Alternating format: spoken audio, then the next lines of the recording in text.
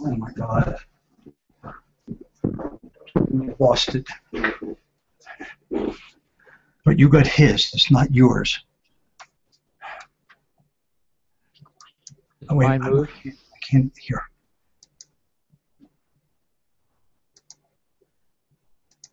Okay. These buttons don't touch anything. All these people. Hello and welcome everyone to the Thermographic Diagnostic Imaging and Health Awareness webinar. My name is Leisha Getson and I will be your host. Before we begin, just a little housekeeping. The presentation will be about 50 minutes followed by Q&A. You should be able to hear me and the speaker as well as follow the PowerPoint presentation. To the right of your screen you will see a chat box. If you have a question, type it in and submit it. We will get to as many questions as possible at the end of the presentation.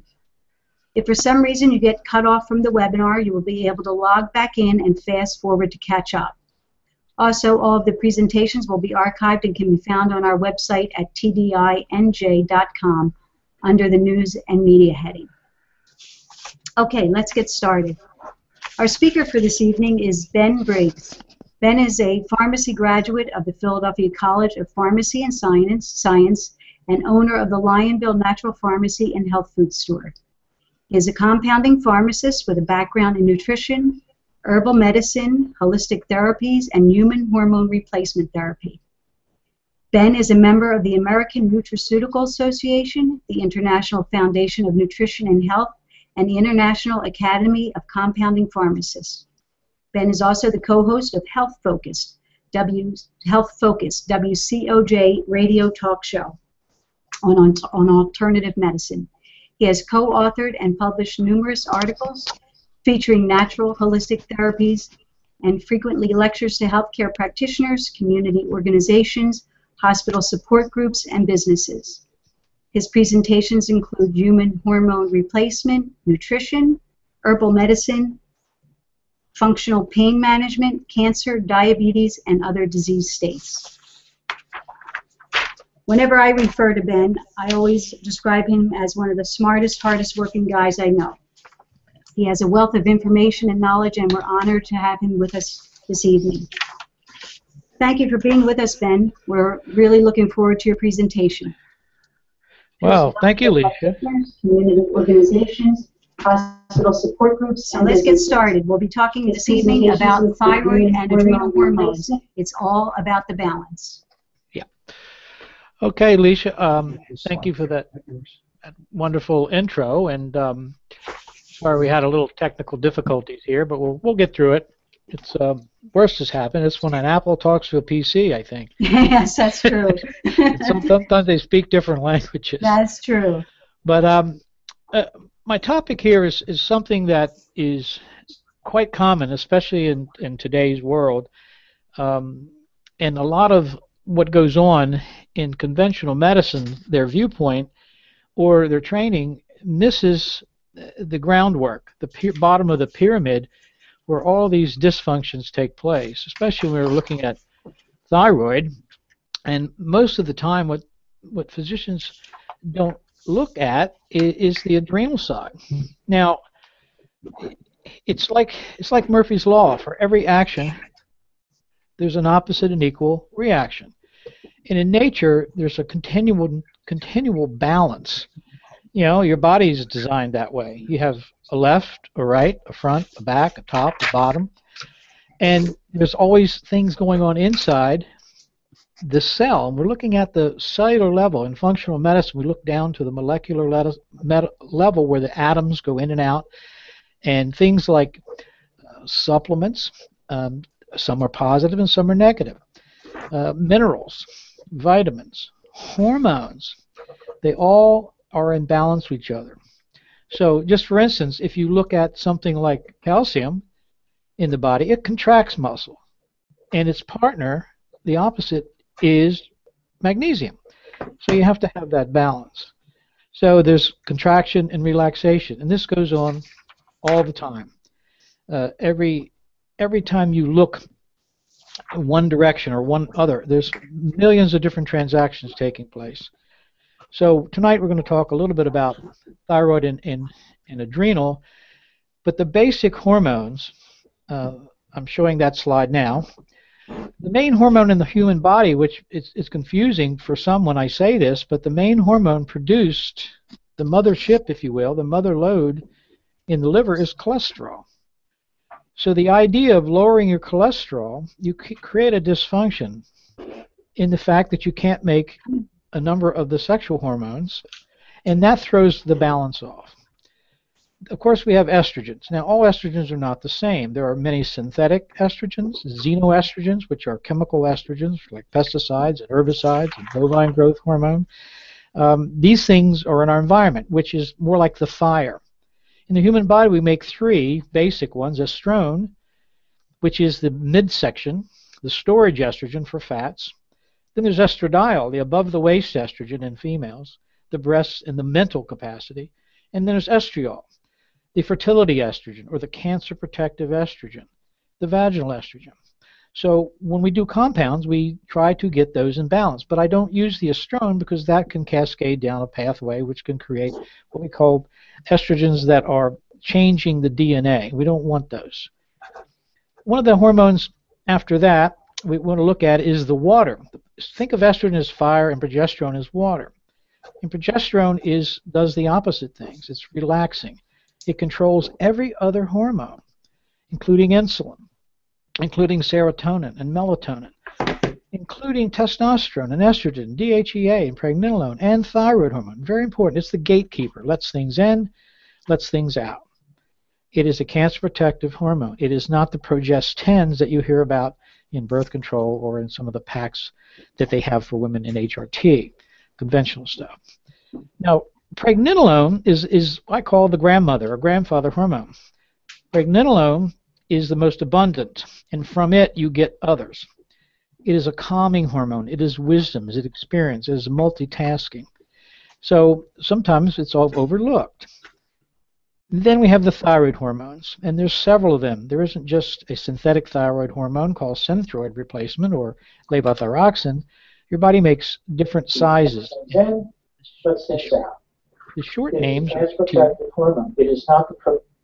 T2, T3, reverse T3, T4, and T7. And the 7, the numbers indicate how many iodine atoms are there. Very important.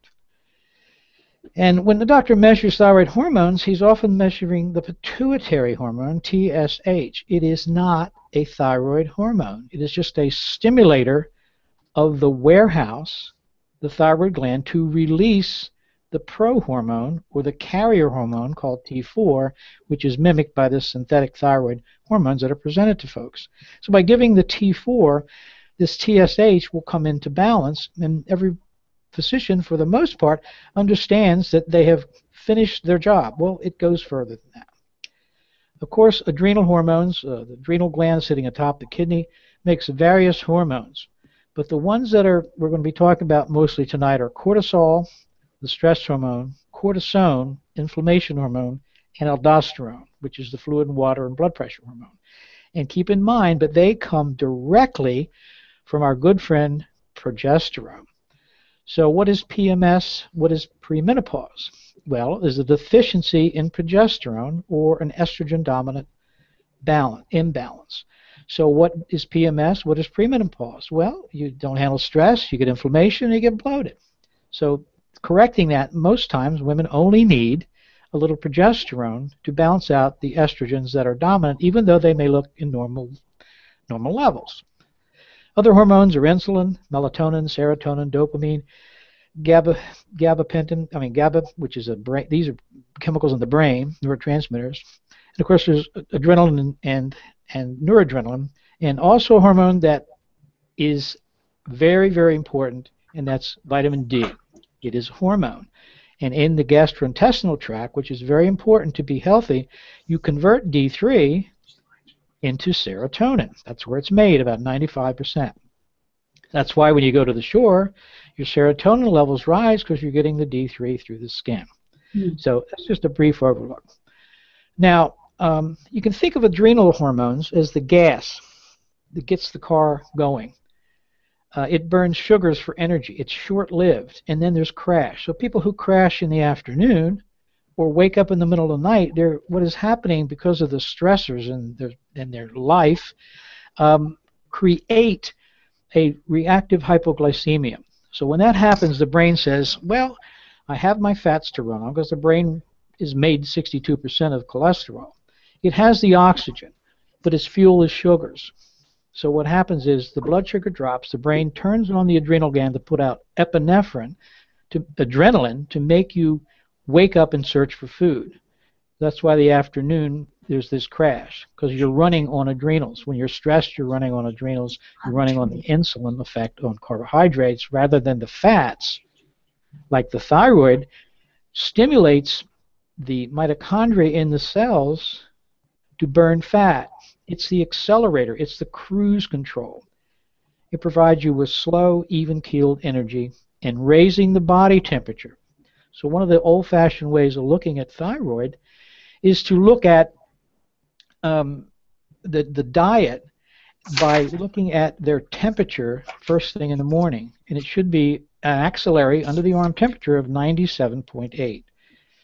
Now the next slide here just shows you the pathway of the hormones. The things you see there in green are cancer protective hormones.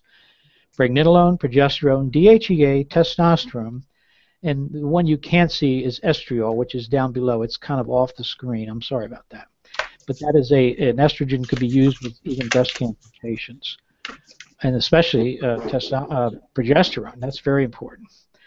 Adrenal diseases, by most people's physicians, look at Cushing's syndrome, which is low adrenal hormone function. Now, JFK, our president, had Cushing's syndrome, so he had to use amphetamines back then and steroids and concoctions by his doctor, who injected him very many times with these vitamin combos. The natural form is cortisol and hydrocortisone, which we can compound, and it can be used to help bring back that person into normalcy. And there's Addison's disease, which is an excess of adrenal hormone function. Part of the problem with using too much of the cortisol and the steroids that they used and the amphetamines was that it causes bone loss. The bone and everything else deteriorate very rapidly. Chronic fatigue syndrome is one of those conditions, and fibromyalgia are really an imbalance in thyroid and adrenal function. The balance is off. Numerous times people have come to me, patients, especially females, is about 65% have those conditions diagnosed for them, fibromyalgia, chronic fatigue. And they give them drugs for pain and for muscle relaxation, and these antidepressants that have been manipulated molecularly by the pharmaceutical industry, antidepressants and anti-seizure medicines, to relieve the symptoms, but they're treating symptoms. They're not healing the patient. Hypoadrenalism, of course, is when the person just burns out. And adrenal other diseases can happen with a condition called chronic variable immune disease, which is a chronic disease state where the immune system can't catch up. And using hydrocortisone can help balance that out. Of course, stress raises the cortisol. And cortisol can be a lifesaver or it can be a life disruptor. It is an endocrine disruptor. Every hormone in excess, with excess cortisol does not work. What happens is the hormone cortisol will block the receptor site for the hormone that is in the bloodstream, in the river, loaded with hormone on the barge, cannot empty and deliver its fuel or its reaction to the inner side of the cell, intracellular action. That's where it takes place. That's where quantitative analysis of hormones, whether they're estrogens, progesterone, testosterone, thyroid, adrenal, serotonin, they have to be seen how they work efficiently. They have to be the active form in the intracellular side of the cell membrane. And progesterone, again, I'm keep coming back to that, is the regulator. If you have too much, it shuts the door. If you don't have enough, it will try to bring more in. High cortisol will block the cortisone because it's its twin. Here's our balance again. If you have high stress, your anti-inflammatory hormone, which is the seesaw, is pushed down and you have inflammation. Also, you'll have fluid retention. Also, cortisol will make your insulin turn into fat in the belly. So the midsection begins to, no matter how little you eat or how much you exercise, when you're in this stressful mode, you're going to have this muffin top. Also, brain fog. You can't think clearly. Blood pressure changes. Maybe go up, maybe drop. There's insulin resistance. Increased blood sugar floats around and then turns into fat, and some of your cholesterol levels, when the doctor looks at them, they often miss triglycerides, which is a sugar fat, and that's even more sticky than some of the others. Of course, there's fibromyalgia chronic fatigue syndrome, PMS, perimenopause, and thyroid resistance. I've written a number of articles on thyroid resistance. You can find them on the website. You can read about it, what it's really talking about. There's types of adrenal testing. Of course, there's blood. You can test that in the morning to see where it is, to see that it's in the right levels. And you also want to test its direct balancing component, which is DHEA, but you have to check DHEA sulfate, the metabolite of DHEA, so that you know that it's done its job. And there's CRP. That's an inflammatory marker. You want to look at that. C-reactive protein. You want to make sure that's not elevated too. There's great saliva testing, and that's coming on to the surface. More and more physicians are using it. We happen to use, I think, with Dr. Getson, Neurosciences, which is the only FDA-approved saliva testing. And that one, you get samples throughout the day to measure your cortisol to see where it is. Cortisol should look like a sliding board.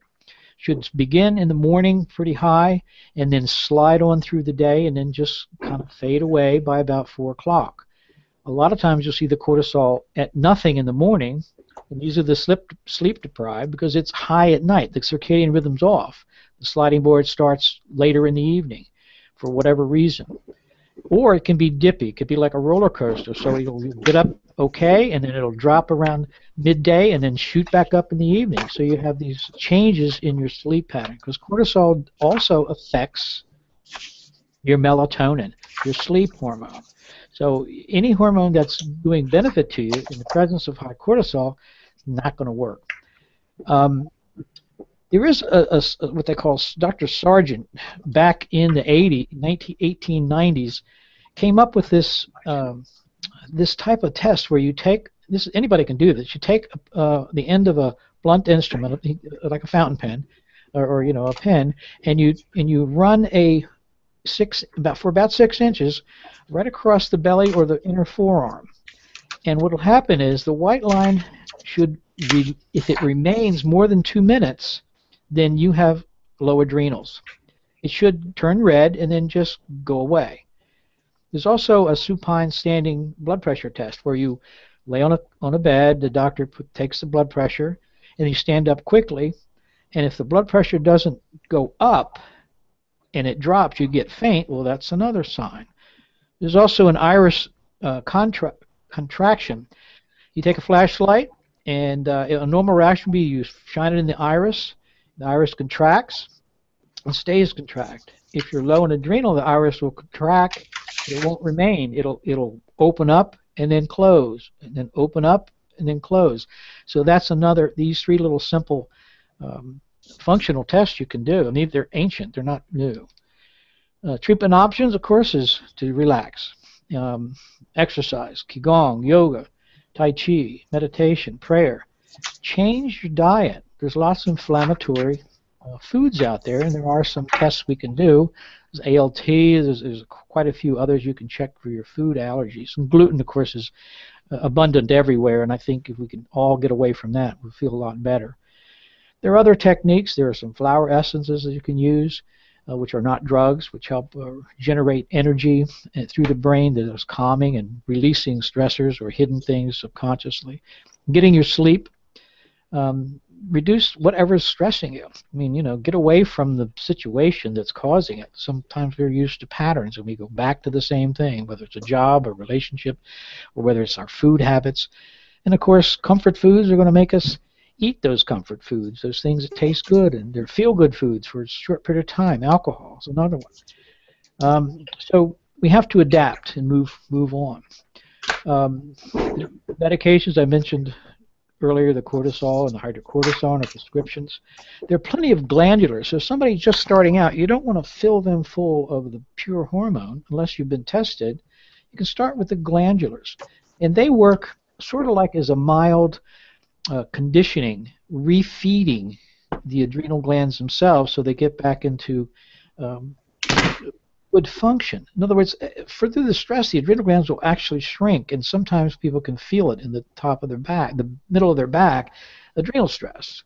And of course, DHEA sulfate you measure, you can always get that, but don't go into a health food store and just buy it, because women need less than men, and that's one thing I wish that they would not sell over the counter, because it needs to be measured. People feel good on it, but then what happens after a while is it creates a stimulus effect that you get out of whack with your sleep, and you'll get you'll lose your hair, and you'll get oily skin like a teenager. Adaptogens are great herbal medicines. They've been around for centuries, thousands of years. Rhodiola, ashwagandha, licorice, shishandra, yucca, ginseng. There's many, many of them. They're very, very adaptive to the stress goes up, they calm you. If you're tired, they bring your energy back up. They work very well, and there's oodles of them out there. You want to get a professional one from some of the professional companies and work with someone that's going to know what they're doing. You can't just go online. I get this all the time. People bring things to me, and it's comical. It's like, well, I can sell that to you, but I'm not sure where it came from. I'm not sure of whether or not the dissolution rate, how it's going to go into the system, or whether it's been certified. You know, there's a lot of things out there. You have to be careful. B vitamins are very important. B5 is pantothenic acid, which boosts the adrenal. Methyl B12, a lot of the B12 that we would take, unless it's under the tongue, unless it's the methyl form, it's not going to work. It has to be under the tongue or injected, and some physicians will do that. And for lots of things like depression and fibromyalgia and Lyme disease, the Lyme spirochetes love B12. They just eat it up like candy. So we become low, and that affects the thyroid also. Of course, folic acid, and there's an active form called 5-methyltetrahydrofolate, which you don't have to worry about it changing over.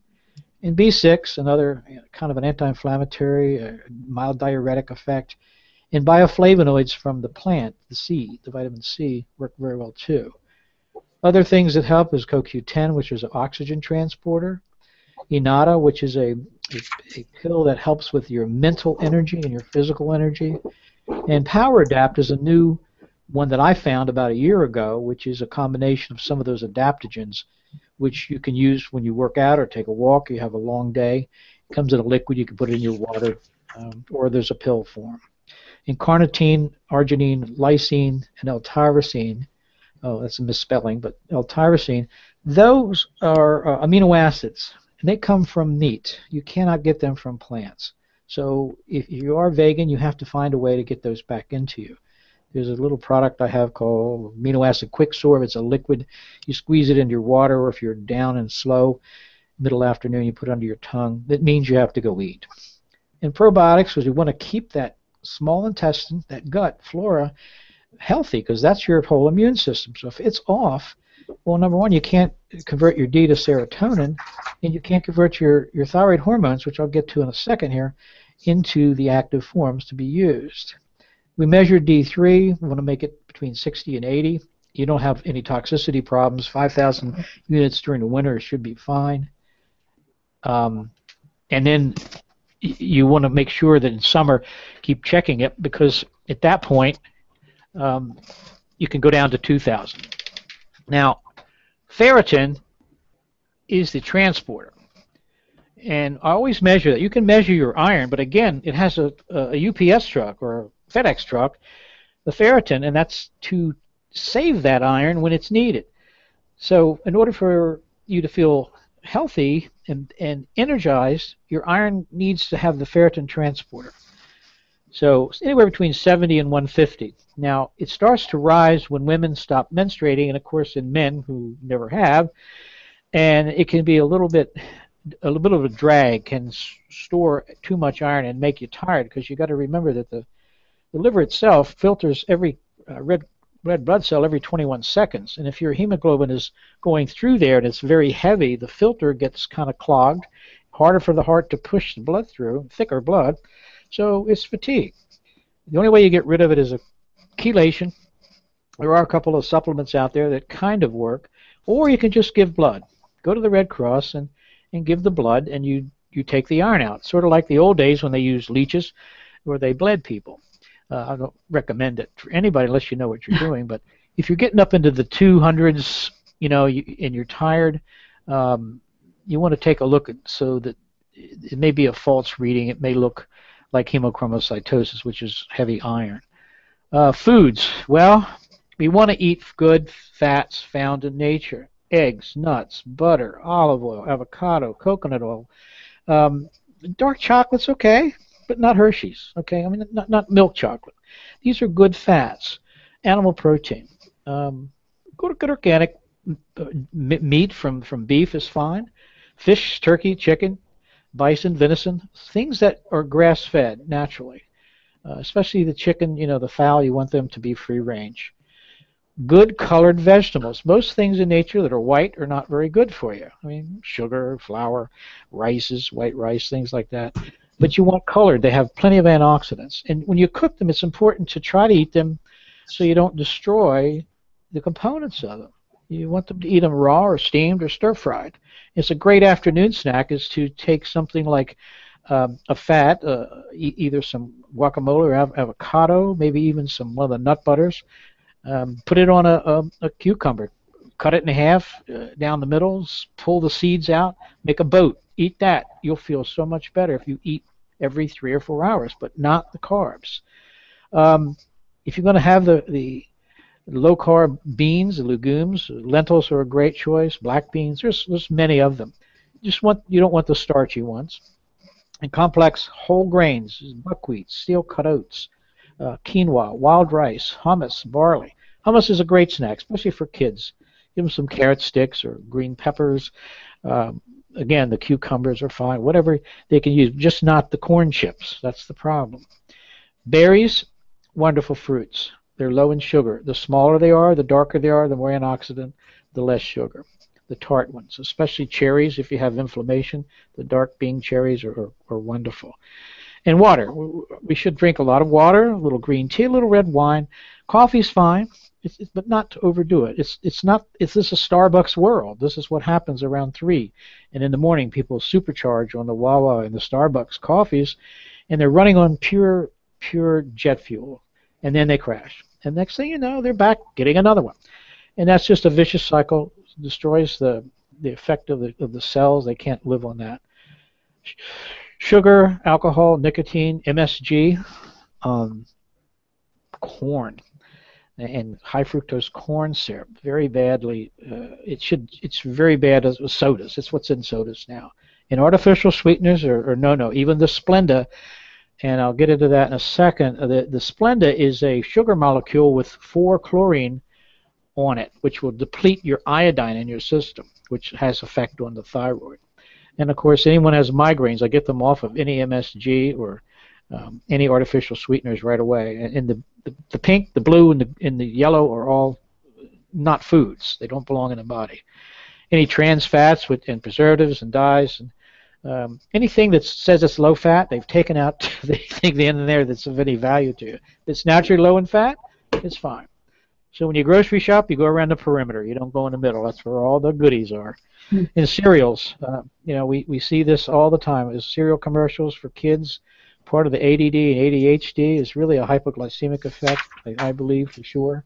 Changing that kid, putting that child back on some eggs or some cooked oatmeal with some butter in it and cinnamon. He'll have fuel through the day. Otherwise, he goes to school and he starts to crash and he gets unfocused and cranky and whiny. Not good at all. Thyroid gland here, just a picture of it. It's right around the trachea. When it starts to grow because of an autoimmune state or low thyroid production or some other deficiencies, you'll get hoarse, or you always have trouble. You may have trouble swallowing. It's a little butterfly gland. It has such power you can't believe. It's often overlooked to get those hormones in balance from that. Like I said, I see this every day. In my practice, in 1992, I first stumbled on the thyroid and its complications from the functional medicine, and a number of people from the Berta Barnes Foundation and others taught me more about it. Dr. David Brownstein is one. You could Google that. He has a lot of information. Get his newsletter. He'll tell you. He's one of my favorite ones to go to these days. Again, TSH is not a thyroid hormone. Doctors regulate TSH by using synthetic thyroid. They're not helping the patient. It's a stimulator hormone for the gland. If your gland is primarily failing, TSH will go up, but that's for primary hypothyroidism. There's several other types of thyroid. Thyroid hormone values are average of all people, okay? It's not just the healthy people, it's the sick people too. So if they say, oh, your numbers are fine, or your numbers are okay, you hear this over and over and over. Well, you got to do this simple thyroid testing to figure out how the person feels. And there's probably 40 different symptoms of low thyroid, especially if you have an ancestry of the Celtic, the Nordic, the red hair, the light eyes. For some reason, from years and years of not being exposed to much sunlight with long evenings of darkness in those regions, developed a deficiency in converting the sunlight into the D to activate thyroid hormone. Gender is important. Income has a lot to do with it. Again, it has to do with the stress and other health issues. Certain drugs will cause the thyroid hormone not to convert to the active form. Remember, these are quantitative, not qualitative averages. Qualitative averages were kicked out in the managed care years back in the 80s because of the expense of them. And so any physician that's not at least my age, 60 or more, doesn't know about those. And it's hard to get the younger physicians to get it. But whatever, I'm not putting them down. It's just what they know. You want the intracellular values, what switches on and what switches out. And you want to know what that receptor site is doing. Is it helping, doing its job, or is it suppressed? T4 is levothyroxine. T3 is just a supply. It's just like loading up your car with lumber to go home to build a deck. T3 is the actual deck itself, and then there's enzymes that take that T4 and make your deck for you. Reverse T3 is the off switch. T3 is the on switch to turn on the heat. So just like a stove, you have an on and an off.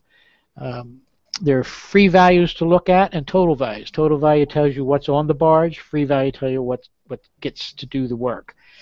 Miscellaneous ones I always check are thyroid binding globulin, which goes up under stress, or estrogen that causes sex hormone binding globulin to come out. It binds up your hormone. So even your numbers may look good. If this is elevated, then of course, again, it's bound up. It's trapped. D3, again, iodine, selenium, manganese, vitamin A, and zinc. And these are critical. They make an enzyme in the deiodinases which help you to move that T4 to T3. This is a diagram. T4, those purple balls there are actually iodine atoms. They're put together by those benzene rings that you see, those hexagonal rings, are tyrosine, which only comes from red meat, okay, animal meat. So if you're not eating that, then the tyrosine has to be made, and it puts stress on the body. Now, T4 is the transporter. What happens in the cell is that it converts to T3. The arrow comes off on that end. That's the on switch. Turns on the heat. And then when you reach a certain body temperature, this happens every millisecond, by the way. This is so fast you could never see it. Then the switch goes off to reverse T3. Dr. Dennis Wilson understood this, and he found this out many years ago, and he came up with a syndrome called Wilson's thyroid syndrome, which if you Google that, you can read about it. It's usually induced by some sort of a trauma. It could be a surgery, a childbirth. It could be a car accident. It could be a divorce. It could be financial issues. Many things would trigger that to happen where the T4, the carrier, goes to the off switch. But unless you differentiate T3 from reverse T3, you'll never know the difference. If you can see this diagram here, it's a little small, but see what happens here? Up in the hypothalamus, up in the little brain, the hypothalamus is a computer, and it picks up signals to stimulate the printer, the pituitary, to go to the gland, in this case, the gland is the thyroid gland. And the TSH is stimulating it to release T4. And if you see that outline there, that little barrier, that's outside the cell. So the T4 approaches the gate, and what happens? Well, progesterone regulates whether it can come in. If it comes in, then 5-deiodinase forms, and that comes from the nutrients I mentioned, the D, the zinc, the selenium, the manganese, and the vitamin A, which are all fat-soluble.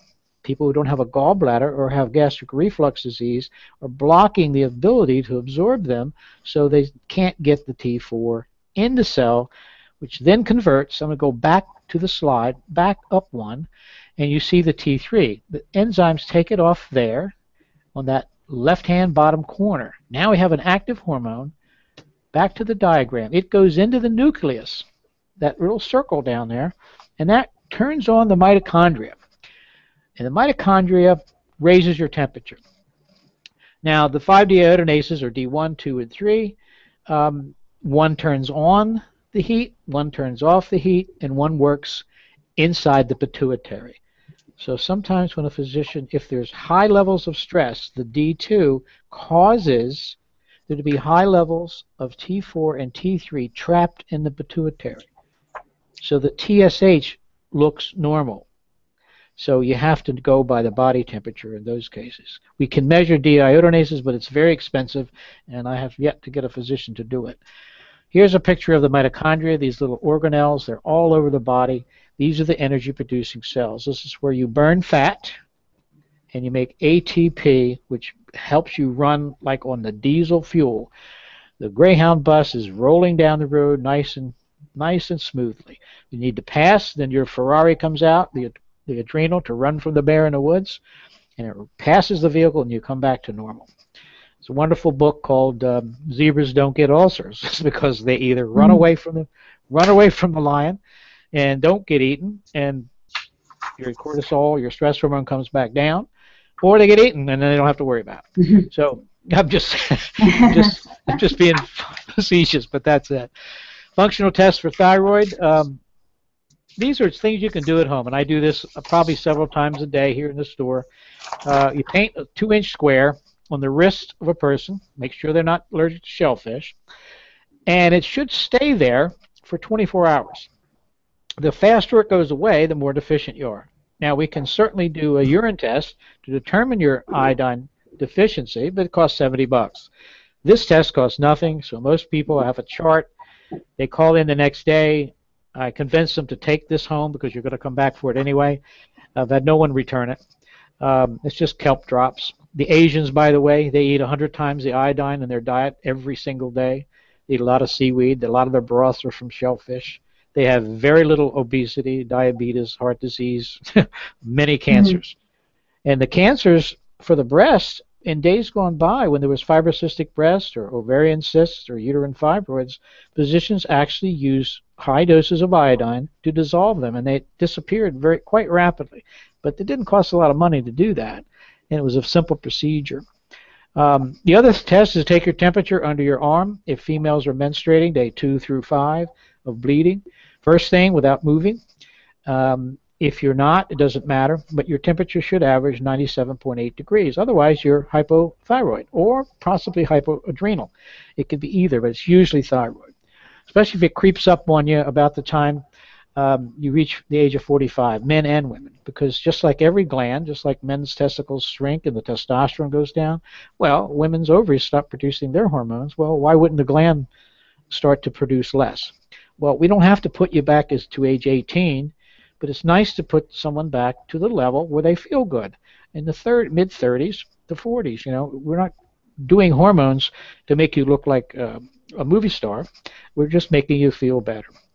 A comprehensive thyroid panel, the TSH, free T4. We need T3, of course, reverse T3 to determine. If you look at Wilson's thyroid syndrome again, you'll see how important that is. You look at the total and the total T3 and T4, just so you know how much the gland is putting out. And then you need things that talk about the autoimmune diseases, the TPO and the TGA. And sex hormone binding globin, I mentioned a few minutes ago, increases with stress and excess estrogen activity, and xenoestrogens, which are in cosmetics also. Lots of xenoestrogens in cosmetics. Low progesterone and gliadin allergies. In other words, the celiac. So here's prescriptions that I recommend. I make some custom compounds for sure. They're slow-release T3 and combos of T3 and T4. They're from amino acids. They're not from animal. There's also Thyroid. Thyroid's been around since 1934, a little obscure company. And they just came out with WP Thyroid, which is totally hypoallergenic. And anybody that has autoimmune states, or I'm putting most people recommending to do that one anyway. It's very inexpensive. I don't recommend any synthetic thyroid hormones at all. You're only making numbers look normal. Supplements, the iodine, selenium, the D, the manganese, the zinc, B12. If your B12 isn't 600, a lot of times the thyroid won't convert. And putting a little B12 back in is amazing. L-tyrosine is the amino acid that forms the T4. And the glandulars of thyroid are available also. These glandulars sometimes, you can find them just about anywhere, but you got to be a little careful with them because you don't want the impurities in there. Of course, the diet, soy is a disruptor for thyroid. Skipped meals, if you skip a meal, the thyroid will slow down. If you try to go low calorie, what will happen? Well, the thyroid doesn't need to turn the thermostat up, so it's going to spare what calories you bring in. So if you start to fast too much, then that happens. You want to reduce stress, and there's many things. Holy basil I like quite a bit. It's another one of those adaptogens that regulates cortisol and blood sugar. Cavanase is another one, which is similar to the holy basil's effect, but I've had lots of people with anxiety that use that, and they still can walk around without being sedated. The old kava is good. Drugs that interfere with the thyroid regulation, statin drugs, birth control, hormone replacement, antidepressants. Depression is a thyroid symptom. High cholesterol is a slow burning of your cholesterol for your fuel. So statin drugs actually are going against the grain. And steroids, too many steroids. And dysbiosis or candida or yeast or some parasite infection in the bowel will also affect that too.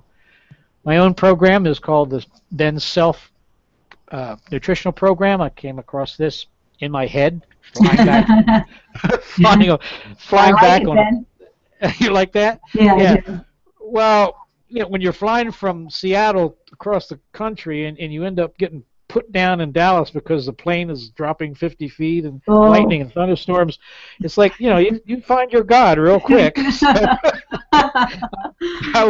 I was enlightened, so that we sat there for a few hours. And I said, I got to come up with an acronym for what I do. And I just said, well, it's my nutritional program. So I said, well, how am I going to put this together? Well, it's breathing, learning how to breathe, yoga, expressing, getting out the toxins. Breathe in through the nose, the oxygen, put that CO2 and other gases out. Exercise. You got to get movement. You keep your joints feeling good. You burn some calories. You sleep better. You relax. Nothing like a good workout. And saying no. A lot of people can't do that. They just let people walk all over them. And sleep, of course, 7-8 hours a day is what we're supposed to be doing, maybe even more. And supplements that have been presented to you by someone that does know something rather than Mr. Internet. Elimination can be an elimination diet. It could be eliminating your same with your lifestyle, the L part. Eliminate something that's causing you problems. And food, based on an evaluation, I think it's important to have a diet plan that's just not the fad diets that are out there, because there's I don't know how many. Every time I turn around, someone's handing me a book about them. I skim through it and I look at it and I go, well, if you think about moderation, you think about the Mediterranean diet, that's a good first step. And eating a little bit between meals, because that's important. Because what will happen is you'll get so hungry, and if you don't eat the fats, your hormone leptin stays low. So leptin, if you eat a little bit of fat, why do you think the other cultures, they eat a little cheese, right? They eat some olives in the beginning, a little appetizer. So what happens, leptin comes up, and they're dining. They're not just eating. So by dining, you're eating slowly, you're letting the leptin come up, and your hunger goes away. So it's just a simple little trick. Very interesting. Yeah. Now here's a quote from our dear friend Leonardo. If you want to read that, you can see it, I guess. This man, I tried to find a picture of him doing the jumping jack, the famous picture, because that just showed me balance. Because as Yes. you could see that was definitely what he was talking about. And here I am. Thanks for participating. I don't go around the mountain anymore. I just go over top. That's me. Is that you, Ben, at the top of that mountain? Yeah, that's me. Up and over. Yeah. Wow. I had to do that when I was 65 a few years back. I figured, you know what? I'm going to climb this darn thing. Where is that mountain? That is just a pile of rocks. That's out there in Joshua Tree National Forest. Oh, wow. Out in the desert. Yeah, but it was hot that day. But I liked it. It was fun. You know. All right, and there's your last slide. So. Okay. All right. Well, thank you so much, Ben. That was amazing information. We see so many people that have so many of these symptoms that you're talking about, and nobody seems to know what to do. So thank you so much for shedding some light on this. Yeah, and I'll do this again. I'll do a PowerPoint on this, and I do quite a few here at the store. Okay. Now that we have this done once, maybe I can figure out how to do it. Well, we do have some. We've got many questions, and some people have written in that there were some technical difficulties, which we are aware of. We apologize for that. The PowerPoint will be made available, and we can email it to you. But again, we apologize for the technical difficulties. Okay. Ben does do nutritional consults by phone and in person. Ben, do you want to just talk a little bit about that before we take the questions? Sure. What I do is I have two forms to fill out. One is a nutritional symptom survey. It's about 224 or 5 questions, and you fill in the dots and circles. I put that through a computer. It analyzes. I don't touch it. It gives me a good foundation of where you are. Then there is a hormonal. I know it might sound odd, but there is a bioidentical hormone survey that you need to fill out. There's one for men, there's one for women. And in that is more like your own personal experiences, your own medical history. So you get that into me with a deposit. We schedule you in, and the first go through, the first time through, it could be 2 hours. I mean, I take my time, and you answer any questions. If you have blood work, I ask for it to be brought along, or if you want ahead of time, if you can give me a brief, a bit of information about you, I can fax you over a blood work for your doctor to okay, because I keep the doctor in the loop. All right, I want the doctor to work with me. I want to know what we're doing. I'm not out there playing doctor. I want we learned this as a compounding pharmacist, the triad: the patient, the pharmacist, and the physician. So that's how you do it. Like I said, I'm fairly busy. I don't see too many clients per day because I want to take enough time to figure it out. After the initial contact, I will recommend some supplements, a diet program, and some more blood work, most likely. And then we'll just try to figure it out. It's just I'm going to teach you, that patient, that client, the roadmap. This is the roadmap where I see you need to go. And you're telling me where you want to go, and you're in the driver's seat. If you veer off the road, it's not working for you, you can call me. I don't do emails because I would be sitting here all night. But in 2-3 minutes, I can get the answer. So from what you need, and we go from there. So, and my staff is very well educated. They can tell you just about anything. If you had a question about something, they can pull your chart and take a look at it. So that's how we roll. So best for people to call then to make an appointment, right? Yeah, just call and ask for Joyce. She's the one that will get that information out to you. But if she's off or if she's gone for the day, then one of the others can take care. Alice is the other girl in the back that helps out in that area. Okay, and the number to call if you would like to schedule an appointment with Ben is 610-363-7474. The Lionville Natural Pharmacy is located at 309 Gordon Drive in Lionville, Pennsylvania, zip code 19341. Yeah, and if you just go ahead. I was just going to give you the website. Yeah, that could tell you more all about. It'll tell you all what to do too. Just look on the left-hand column of lionrx.com. When you bring a site up, it'll tell you what about the surveys that you could download and start there. Okay? Okay, yeah, let's take some questions. Okay. Okay, the first question is from Rose. Can you get off thyroid meds if you have been on them for years? It depends. Now, if she's had a thyroidectomy, or she has Hashimoto's, or she has Graves' disease, no. But she can always, if she's on synthetic, of course, that could be a problem because the body's receptor sites have been, think of it as being stretched out of place. Okay. So to go to the natural, we have to sort of taper you off synthetic and begin to put the bioidentical, which are FDA approved, by the way. They've been around forever. There's Armour Thyroid, which I don't recommend anymore because they changed. FDA made them change their fillers, and we have a poor dissolution or absorption of that product. So sometimes it goes in very rapidly, sometimes it doesn't go in at all.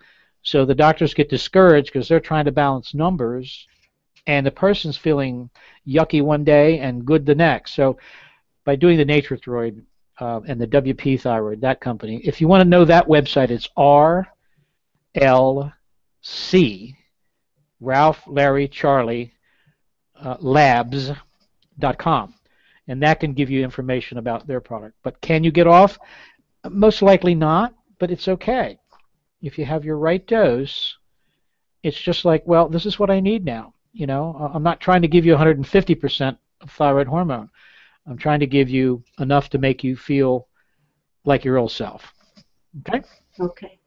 Next question is from Eileen, and it is, how can I provide dietary support to my thyroid and adrenals? Now, I know you had the foods, do's and don'ts. Is there anything that you would add to that, or does that cover it? Well, no. I think you can try some adrenal glandulars for sure. The sugars are the detrimental part. You can get your exercise program going, get movement going. And vitamin D, very important. Zinc and iodine. Now the others, vitamin A, your orange foods, your carrots, your pumpkin, your peppers, those sort of things have a lot of vitamin A. So that would kind of help in that direction there. Or you could get them measured and we could give them to you in a combo, in some sort of a multivitamin, you know. Right. Okay. Okay. Next question is from Nancy. What causes Graves' disease? Could being gluten sensitive for over 30 years cause it? It could be, yes. It's an autoimmune state. So if you have gluten sensitivity, then you have autoimmune issues going on, you know, automatically. So every little thing could cause that. It could be hereditary also. You know, it could be that someone in your family had that.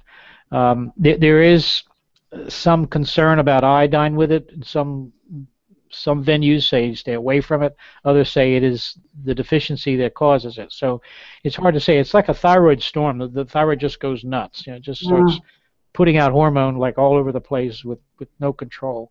Is it a pituitary problem, a hypothalamic problem? It's hard to say. Is it from a trauma? Perhaps.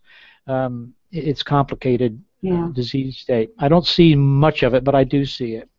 But those who are on the natural thyroid do fairly well with it. Okay. After the storm. After the storm, right? Yeah. Yeah. Okay. Yeah. All right. Next question. This is from Rose.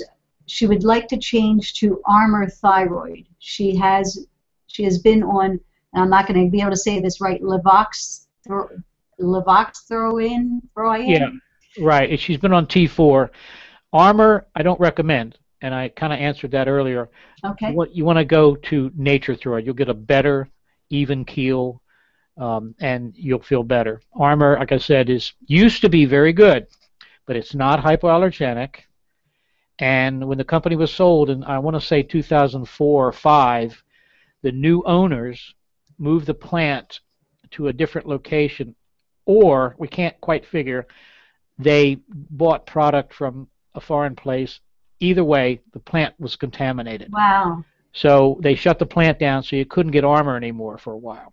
So they cleaned the plant up, cleaned out their raw material, and when they did, the FDA, in their wisdom, you know, Yeah. The oxymoron. They came in and said, okay, look, since you are a DESI drug, and that would be anything that was grandfathered in after the new rules put in place in 1962 by the FDA, we want you to upscale the way you do it, and they changed the fillers, how the pill is bound together, because what I'm saying is you're talking about micrograms, thousandths of a milligram of active component. You could never see that. Right. So they have to put stuff with it to make the pill. So when they did the fillers, people that were on Armour, when they came back, they were having trouble. They weren't feeling right. The numbers were all over the place. And we kind of dug into it and researched it. It came out that they had changed the manufacturing procedure because of the FDA. So I don't recommend the Armour anymore, especially now since I have a hypoallergenic thyroid. The WP thyroid or Nature thyroid, either one, would be much better. And it's their equivalents. I could tell her if she called. I have a chart that'll tell you what doses you use to convert. Okay, so you're saying the alternative would be WP or Nature thyroid? Nature thyroid or WP thyroid, okay. Either one. They're from the same company. One is more hypoallergenic than the original, which was Nature thyroid. Okay. Okay. A couple more. All right. From Agnes, thyroid levels can be tested. What tests can be done to check your adrenal level? Well, you check your cortisol, your AM cortisol, and you can do those tests that I mentioned in the program. The standing, if you're laying down, stand up quick. If you get dizzy, that means your adrenals are low. You can do the end of a pen on your forearm. If the line stays there more than 2 minutes, then it means the adrenals are low. And you can do the pupil test, but somebody will help you do that. Right. Yeah. Yeah. You can do a saliva test if you want of a 24-hour cortisol, which is very good. It'll tell you where your cortisol is, when it comes in, or if it does come in, and that way you can tell for sure. All right. Okay. Yeah. And DHEA. So those are some simple tests people could do at home. Sure. Yeah. Yeah. Not a problem. Doctors used to do these things. See? Oh. This is old school. This is old school. When the doc would tell you to cross your leg and hit you on the knee. Yes. Okay. Well, that's a neurological test, but it's really a thyroid test, because thyroid, when it runs low, it causes the tendons to shrink or dry out, so you don't kick as quickly. Oh. Matter of fact, I have a nutritional physician, a functional medicine physician here in the area who has a device now that you hook to it. Maybe Phil wants to get it. You put these, it's sort of like doing an EKG, and you hit them on the knee, and it tells you exactly the speed, and it tells you the low or high thyroid function.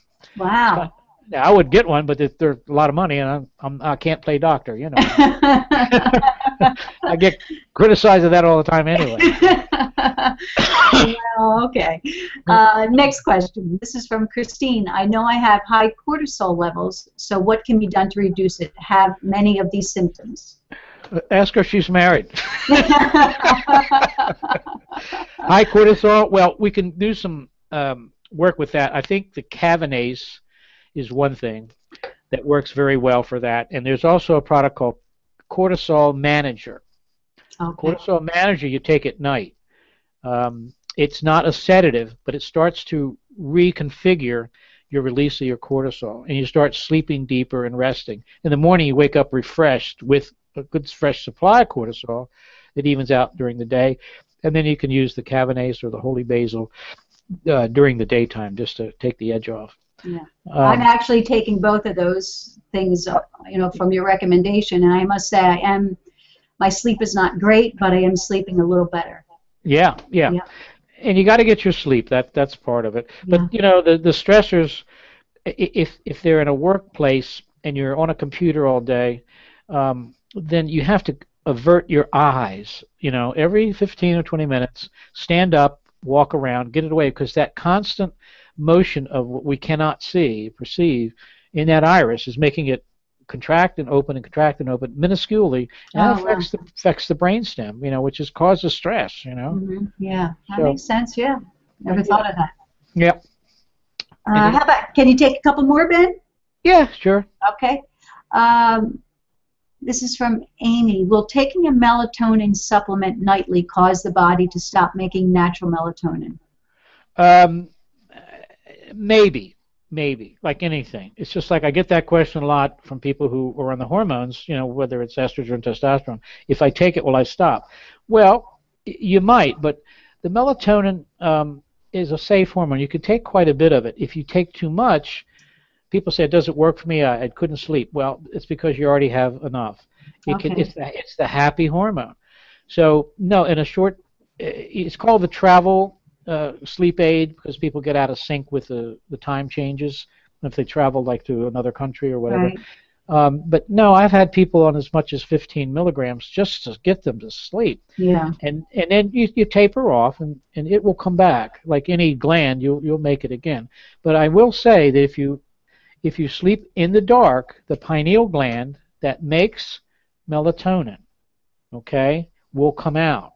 If you have a night light or you turn your clock to the side or you have a TV in the room, yeah, your melatonin will not be produced. And of course, there's this cortisol fellow that will block your melatonin at the receptor.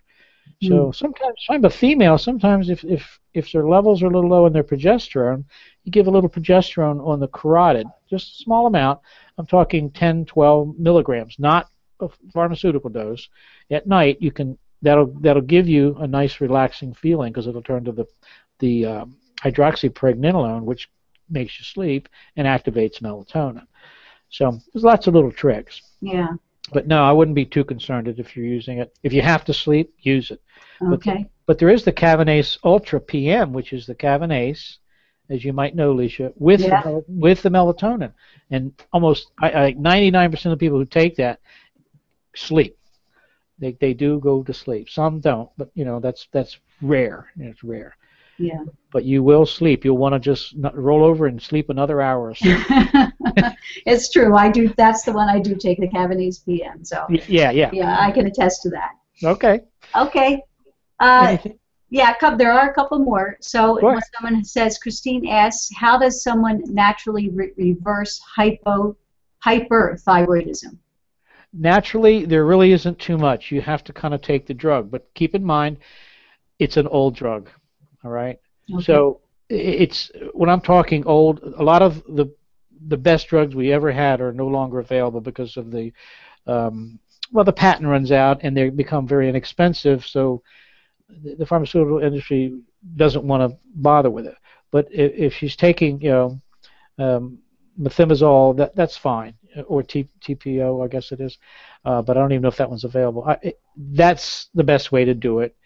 You could take a lot of iodine, but I don't know how to control that, and I don't know that anyone does.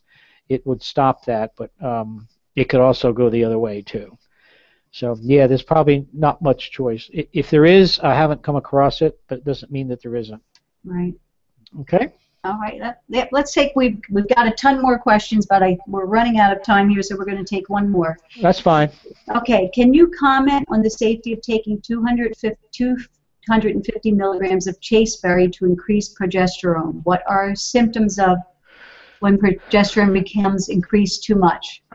Well, if chaste tree is going to have your gland, your ovaries, and adrenal, all right, it's going to make them make progesterone. All right. So if you have an empty well, if your ovaries are failing, then it doesn't matter how much you pump it. All right. So chaste tree side effects would probably give you gastrointestinal problems, maybe a little gas or bloating or loose stool. Progesterone, high progesterone, gets to a point where you get kind of tired, silly. The pharmaceutical industry makes one called Prometrium, which is 25 milligrams, but it's in peanut oil, rapidly absorbed. Most people don't have too much trouble with that, but it's short-lived. There's 100 milligram, and then there's 200 milligram. A lot of times they prescribe 200 milligrams or 400 milligrams, which is a vaginal or rectal dosing, not oral. So it goes right into the system, and you get tired. And as soon as you load up your empty wells, you have millions of them, right, of any hormone, they start to overflow. and they can cascade down, believe it or not, into the estrogen side, and you can get breast tenderness and pain, angriness, depression, bloating, and fluid retention, ankles swell. So usually, if I tell women who are using progesterone, I have over the counter, they can get a cream instead of going with a chaste tree or whatever. If your breasts seem full on the sides, then it's time to stop. So I don't have anyone use it every single day. If it's for PMS, it's the last 10 days of the cycle. Perimenopause, you have a small dose at the beginning and then an increased dose the second half. But if you feel like you're getting fluid retention, a nursing kind of feeling in the breast, it's time to stop. Or if you bleed, as soon as you have a period, you stop it. But chaste tree is fairly safe. It's an herb, and it's a raw herb, so it could cause a little gastrointestinal problem. But progesterone, I rarely see much of it as we compound slow release more than 100 milligrams a day, and that's usually people who are using high doses of other hormones. But usually 50 milligrams is about the average, 25 to 50. So, but you can't tell what that is by your chaste tree. It's no kind of comparison. Okay? Right. Okay. Well, thank you, Ben, so much. It sounds like people should consult with an expert like yourself before starting on any hormone replacement regime and/or supplements. Yeah. Well, I'll be glad to talk to anyone about that may have listened in tonight. If I get flooded with calls, keep in mind I will get to you, but it might take a few days. Yes, right. Yeah. Okay, I'm just going to give them your number once again, and the number is 610-363-7474. Ben, I just want to thank you so much for being with us this evening and taking the time to present this information.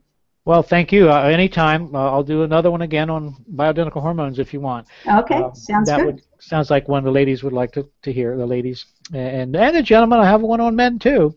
Okay. They're not exempt. All right, Lisa. All right. Take care. All right. Bye-bye. So, everybody, the webinar for April will be on Wednesday, April 22nd. Our presenter will be Elsie Kearns. She is an Eden Energy Medicine Advanced Practitioner, and she'll be talking about what do we all want more of every day, less stress and more energy.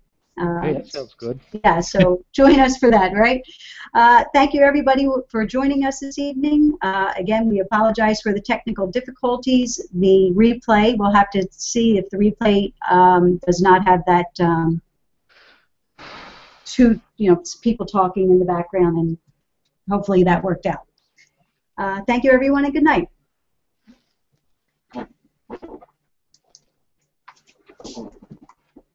You have a very, very natural ability to do this.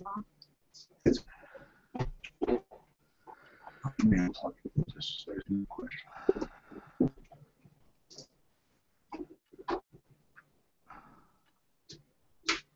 Now there's no possibility. All right, I guess you better just touch base with Ben and.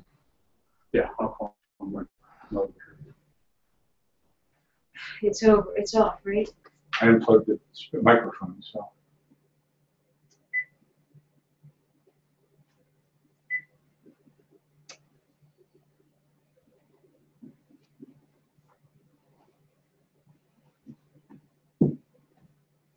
You want to say anything?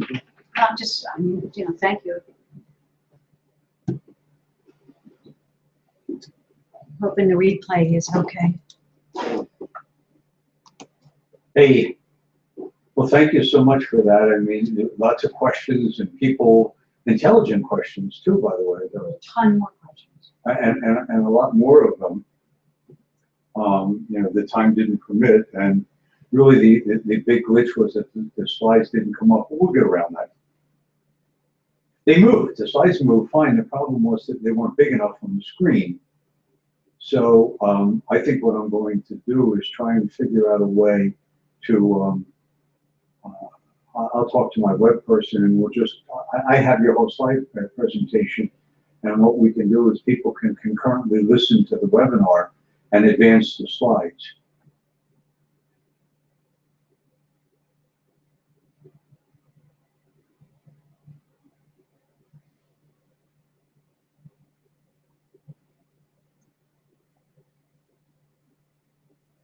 But I mean, people just have to.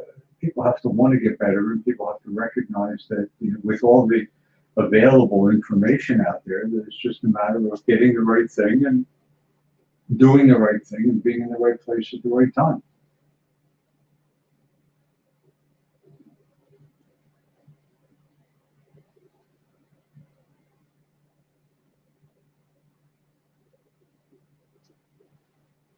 Can you hear you guys talking?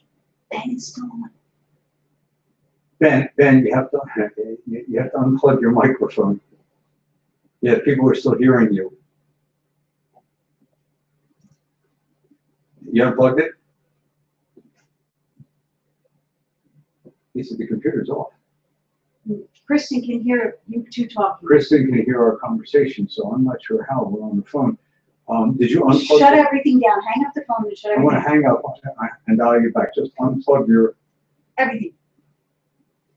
Okay, I'll dial you right back. He said his computer's off. Well, you're hooked on to somewhere. Somewhere we're I'm still. unplugged. Somewhere we're still plugged in. People can still hear what's going on. Okay. I mean, Okay. that was unplugged. I didn't do it, officer. Huh? Doesn't matter. Unplug that one, sweetie. Can you come shut this down?